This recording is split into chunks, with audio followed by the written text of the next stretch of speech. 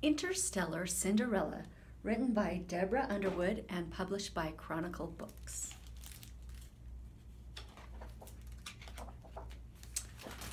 Once upon a planetoid, amid her tools and sprockets, a girl named Cinderella dreamed of fixing fancy rockets.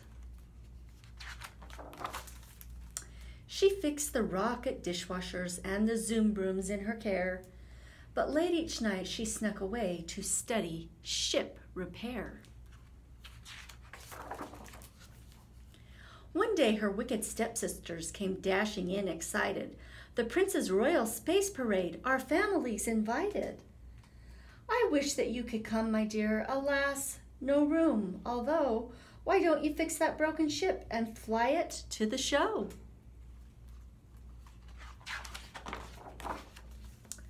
My toolbox, Cinderella cried.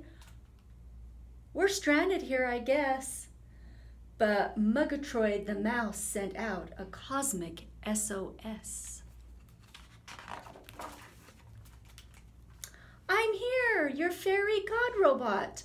I'll make you brand new tools. You'll need a spacesuit too, of course, atomic blue with jewels. This power gem will speed your ship across the starry sky. It only lasts till midnight. After that, your ship won't fly.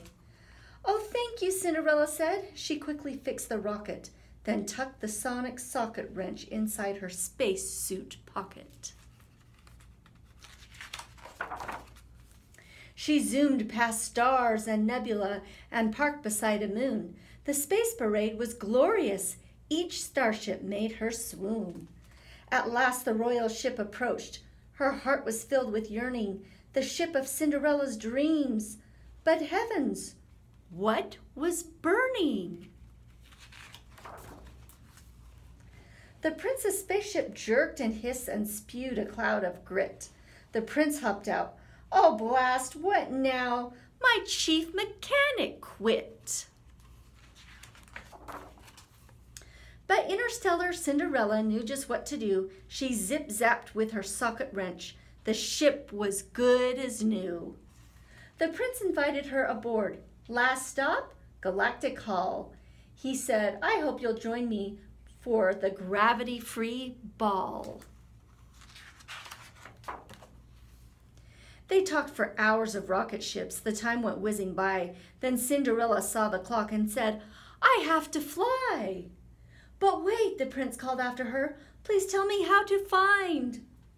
The girl was gone, but she had left her socket wrench behind. The prince sent a transmission to the farthest edge of space. All searched the cosmos for her. How I wish I'd seen her face. The prince's ship, Gracilla screeched. The sisters squealed in fear. The prince won't marry one of us if Cinderella's here. Their mother said, don't worry, he won't find her in this house. I've trapped her in the attic with that useless robot mouse. The prince's cargo door revealed a broken craft within. The girl I seek can fix a ship, so who'd like to begin? He gave the sonic socket wrench to one, then to the other. Alas, they couldn't fix the ship, and neither could their mother.